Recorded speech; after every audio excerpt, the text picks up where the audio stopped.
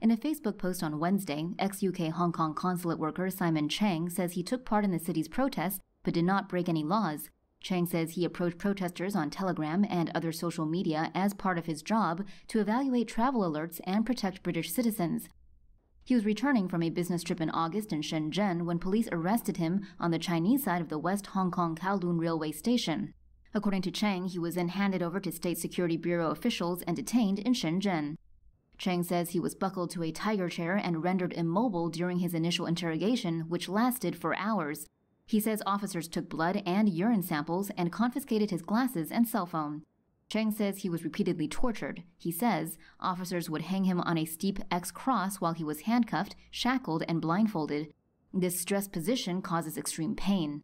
The interrogators forced him to perform exercises such as squatting while he was still blindfolded and restrained by cuffs and shackles. If he fell from exhaustion, Cheng says the interrogators would beat him with weapons that felt like sharpened batons. Cheng says his captors also prevented sleep by making him stand still while under restraints for hours at a time. If he went under, they would force him to sing the Chinese national anthem. Cheng says that the secret police forbade him from telling prison doctors that the bruises and wounds on his limbs were the result of torture. He says they stopped applying physical torture after 1 week when he became too weak to walk.